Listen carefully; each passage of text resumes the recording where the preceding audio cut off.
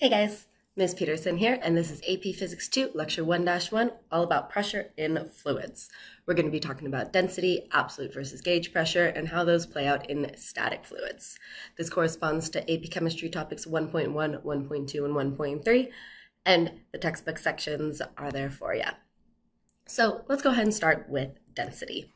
Density is probably a familiar concept to you. It is a measure of how much stuff is in a space, okay? Or you could think of it as the mass per volume. And that's basically what the equation is. In physics, we use the Greek letter rho for density, and it's equal to mass over capital V for volume. The primary units that we're going to be using are kilograms per cubic meter. Okay, so density of water, 1,000 kilograms per cubic meter. That number is going to come up a lot. So just go ahead and memorize it. Now, often we're going to be talking about fluids and the forces on them. So let's think about the force of gravity, aka the weight of an object, in terms of its density. So, review. Force of gravity is equal to an object's mass in kilograms times the acceleration due to gravity, g. So if we want to express that in terms of density, we're going to have, okay, well, here we have mass, so that mass is going to be density times volume times g. Okay, so rho v g. That is going to come up as well. So we're going to be talking about pressure. As a reminder, pressure equals force over area, normally in units of Pascal or a Newton meter squared. But what actually causes pressure on like a molecular level? Two things. First one is we got pressure due to the thermal motion of molecules. You might remember from elementary school, in a solid, we have molecules vibrating in place. In a liquid, we have molecules rolling around each other. And in a gas, we have molecules flowing all over the place. Well, these molecules are going to collide with the walls of their container. That's going to happen. And that is what we call pressure, okay? Pressure is the force due to the collisions of those millions and millions and millions and millions of air molecules with your body. Okay? Now, that's not the only cause of pressure. Okay? When you swim to the bottom of the pool, you know that that's at a higher pressure. And that is also due to gravity. Okay? The pressure at the bottom of something is going to be greater due to the weight of the fluid above it.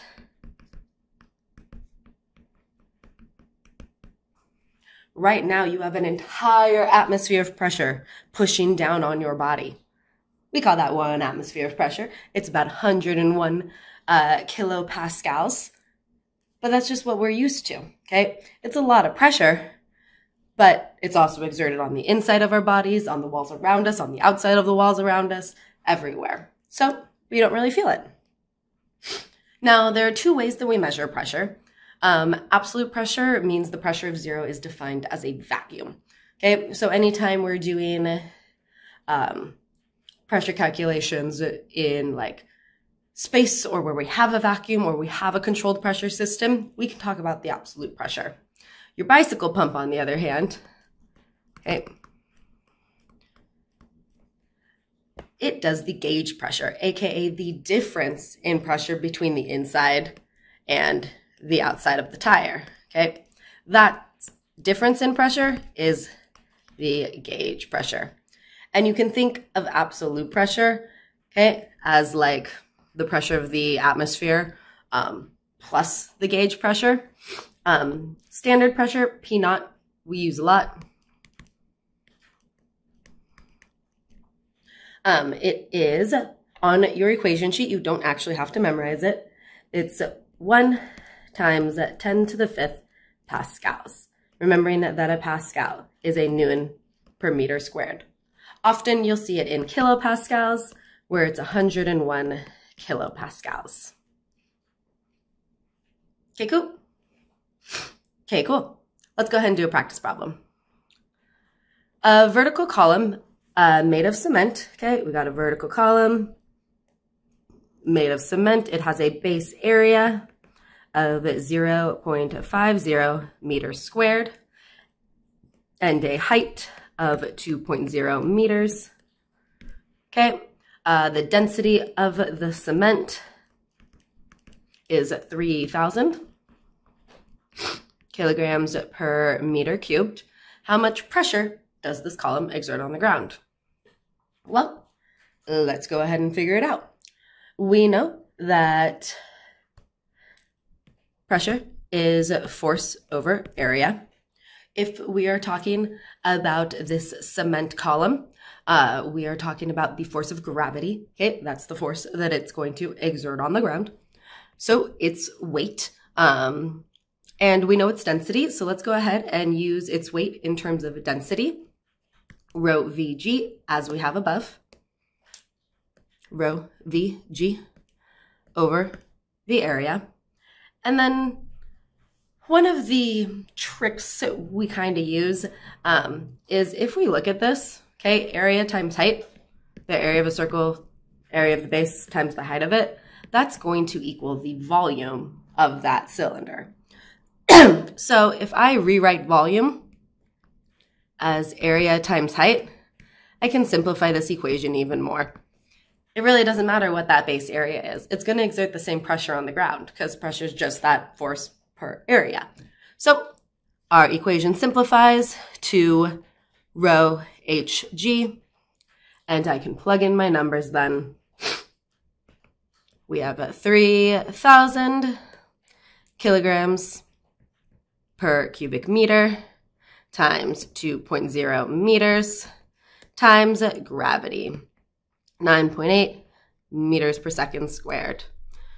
And we plug that all into our calculator and we get 58,800. And then let's look at the units. We have a meter and a meter, cancels out with the meters squared, leaves 1 meter left on the bottom. And we have weird units left, kilogram, meter per second squared. Now, those don't look very familiar to me. They don't look like units of pressure. But let's go ahead and check if that is in fact a Pascal or a Newton per square meter. So do some unit analysis here. Okay, we have kilograms per meter squared. We know that a Pascal is a Newton per meter squared. And Newton is the units of force, so mass times acceleration units, kilograms times meters per second, over meters squared. So we have a kilogram meters per second divided by meters squared. We can see that one of those meters will cancel out. I'm going to actually go ahead and rewrite this to make it a little bit clearer. Kilogram meter per second squared. And then if we're dividing by meters squared, okay, 1 over meter squared, make it easier to see. Okay, cancel out that meter, we're left with 1. So it simplifies to, what do you know, kilogram meter over second squared, which is the units that we have.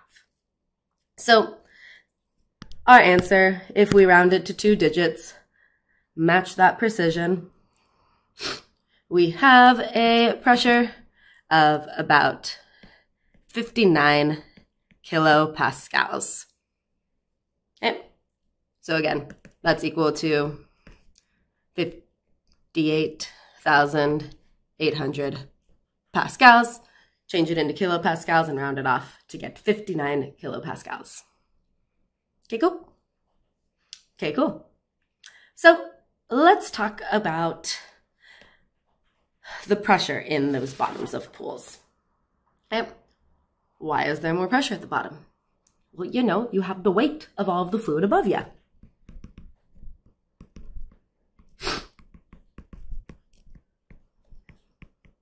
So that equation for the pressure in a fluid becomes P naught, the pressure at the surface, normally atmospheric pressure, plus the weight of that column. And we just saw in that previous example, we can express the weight of any column of fluid as rho hg. On your equation sheet, it's there as rho g h. Okay? But that is basically just that weight of the fluid. Yep. Okay, cool. Which brings us to this classical problem. How would the pressure compare across each of the dotted lines in the various shaped containers below? So we're talking about the pressure here versus here versus here. Okay. Now, a common kind of instinct is to say that there's going to be more pressure in that first container because it had more fluid above it. But that's not the case. If we look at the equation, if we really think about it, the depth is the only thing that determines the pressure. So it's going to be the same in all, okay? The same across all of those dotted lines because it's only dependent on depth. But why, okay? If it was that cement column, it would be the entire weight of it that would be that force on the ground, the entire weight of that whole column. So why is that not true for these fluids? And it really has to do with the behavior of fluids themselves, okay? They exert pressure in every direction, okay? Including in this direction. So yeah, there will be more pressure on the bottom there, but some of the weight of that fluid is supported by the walls of its container. It's not all just on the bottom. Okay, so the only thing that determines the pressure is depth. Okay. So let's talk about how we measure atmospheric pressure. Okay, it's always going to be a balance. Because of that thing, the pressure is always going to be even at a certain depth in a fluid. So we can take advantage of this when we made barometers. There's a great TED Ed video on barometers that I recommend you check out. I'll link it in the description. But a barometer is how we measure atmospheric pressure. And basically, if we're looking at this, mercury was used because mercury has a very, very low vapor pressure. Okay? No mercury vapor. Okay, this wouldn't work with something like water. Okay, we would have to take into consideration the pressure of the water vapor up in there. But mercury doesn't have much, so we can pretty much treat it like a vacuum. So if you zoom in right on this area, that's what they're showing here. The pressure is going to be even across that line, meaning that the atmospheric pressure will be equal to the weight of that column, the weight of that column of mercury, okay? So we use this to figure out the air pressure. When that mercury column's taller, we know air pressure is higher. When it's lower, then the air pressure isn't pushing down as hard. Okay, cool. And again, that would just be the atmospheric pressure. Here would equal the weight of this column because there's no vacuum there. So then it'd just be that rho GH for the mercury. Okay, so let's go ahead and do a couple more example problems. A bathysphere is a deep water exploration value. Okay, it's in fresh water. So fresh water and the depth, we normally use H for depth. Why? I don't know, we just do. It is 300 meters. It has a window with a diameter, oh, maybe that's why we used D for diameter, of 20 centimeters. Get in the habit. We're going to be finding the area of this. We know that. So whenever you see the diameter, rewrite that radius. It'll be 10 centimeters, aka 0.1 meter. And we want to know the force of the water on the window. Well, it's water, so its density is 1,000 kilograms per meter cubed. If we're looking for the force, well, we know that the force is the pressure times that area. And it acts in all directions, so the force will be the pressure, which we could find from P naught plus rho GH, that due to the depth of fluid, times the area of that window, which it's a circle, so pi r squared.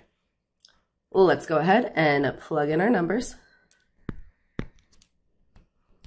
Come on.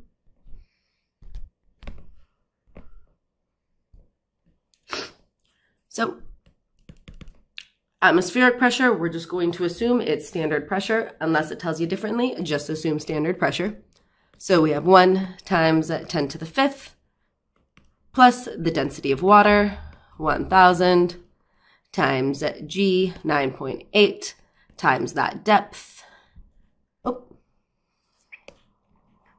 300 meters, okay, times the area, which is given to us by pi, times 0.1 meter squared. Okay.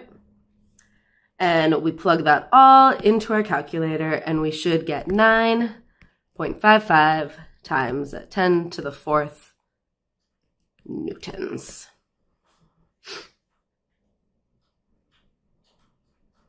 Okay, cool. If you did just the pressure, if you had solved that out, it comes out to 3.04 times 10 to the 6th pascals, and then you're just multiplying it by that area. Again, making sure that we're converting to meters since pascals are in meters.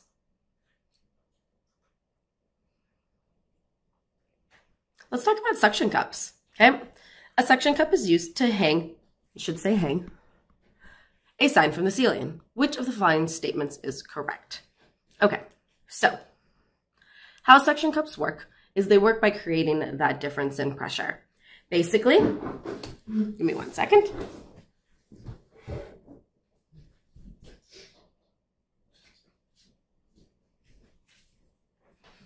Here's one of my cat's toys that uses a suction cup to hold it. So when you flatten this against a wall and you're pushing all of that air out from beneath it, okay, and then my cat comes and pulls it a little bit out, now all of a sudden there's a lower pressure system inside the suction cup than there is out here, so it stays in place. Now, which of these descriptions kind of matches and explains that? Well, the first one says the force of the air upward is greater than the weight of the suction cup. Well, if the force was greater, then it would be moving upward, and it's just hanging and chilling, so that doesn't make sense. The pressure of the air upward on the suction cup is equal to the weight of the suction cup and the sign. So what that's saying is that the pressure upward is equal to the weight.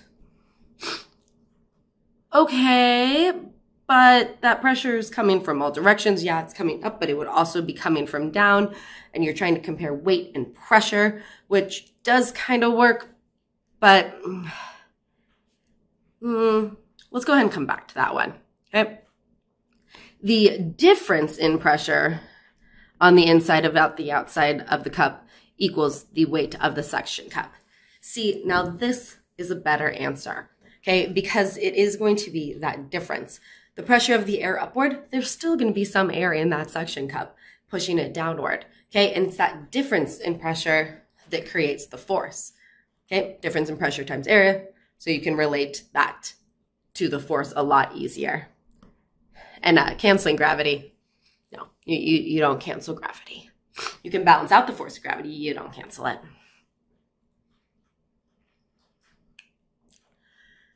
Now, we use these a lot, okay? These principles are used a lot, specifically in hydraulics. And this has to do with that idea that any pressure applied to a fluid is transmitted uniformly throughout that fluid. So since the pressure in a fluid is the same, we can use that fluid to transmit a force. A small force applied to a small area can result in a larger force applied to a larger area. That's how hydraulic jacks work. Okay? The pressure at any 2 points, like say A and B in this, are going to be equal. So if I do a force on this area, I am then exerting a pressure of, let's see, we got pressure is force per area, 30 divided by point. We look at this hydraulic jack. If we exert a force of 30 newtons to an area of 2 meters, that is a pressure of 150 newtons per meter squared, or pascals. So I'm going to be able to get that same pressure on my output of 150 newton per meter squared. Since my area now is 1 meter squared, I can support 150, or I get it 150 newtons of force out for my 30 newtons in. Okay? And that's understanding it through pressure. That the pressure at A equals the pressure at B. So if we do the force of A over the area at A equals the force at B over the area at B. It's just a ratio thing. And that's how we get that force B is 150 newtons. Now, there's one other way to understand how hydraulics work, and that's through conservation of energy. Okay? We can think of this as a simple machine, where the work that we put in equals the work that we put out. Work in equals the work out. Now, if you remember, work is force times displacement. So F delta X. Okay. You can think of this, if you're putting 30 newtons, okay, you are going to be moving this down like quite a bit, a bigger distance, okay? But that volume of water that moves, that's going to be constant. You can't change that volume of water. So when you go over here to a much bigger area, it's going to move a much shorter distance. Okay, because that volume is the same. Okay, volume is same, so the delta X in will be much, much greater than that delta X out. Okay, okay, cool. Okay, cool. So let's test your understanding of this.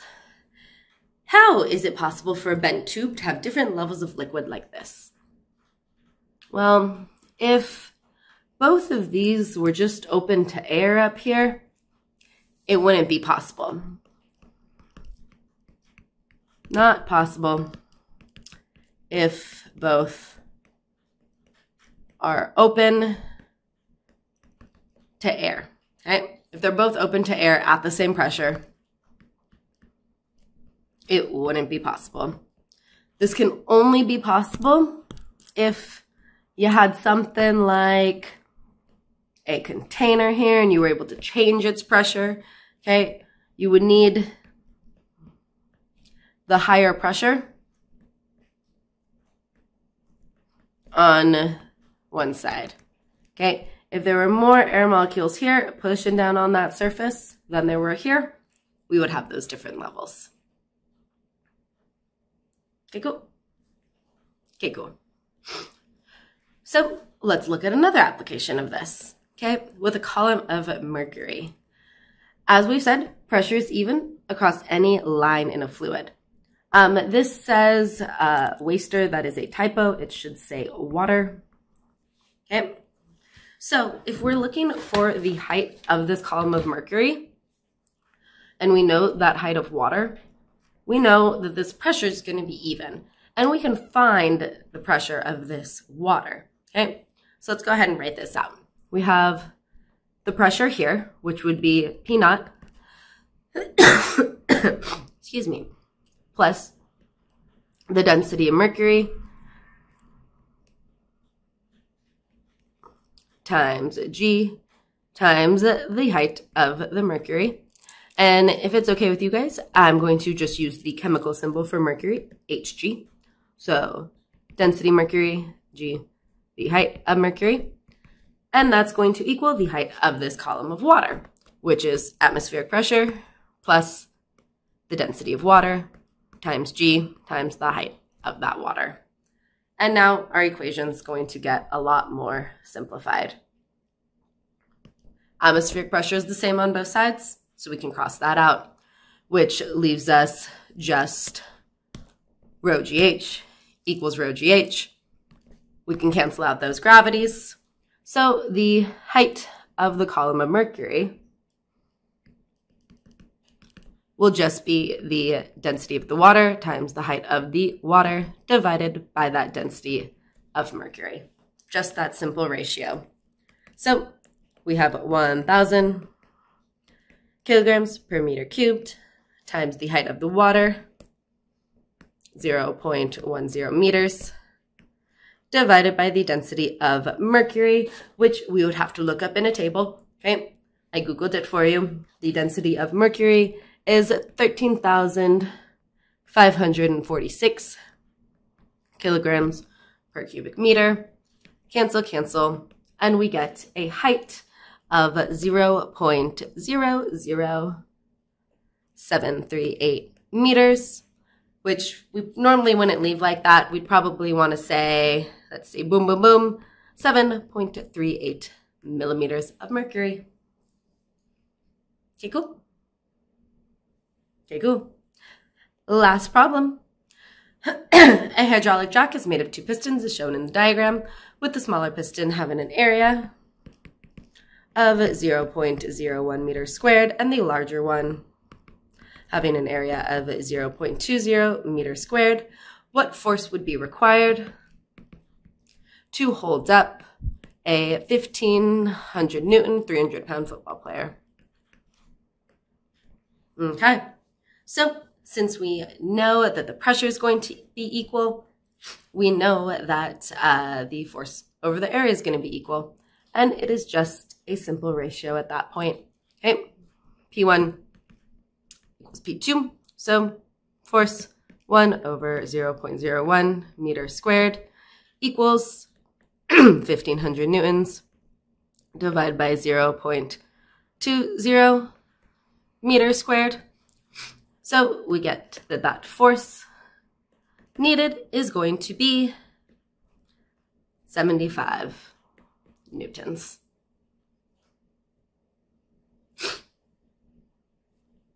Which makes sense. We have about 20 times the area, so we need about 1/20th of the force. Does that check out? Yes, it does. Okay, cool. Okay, cool.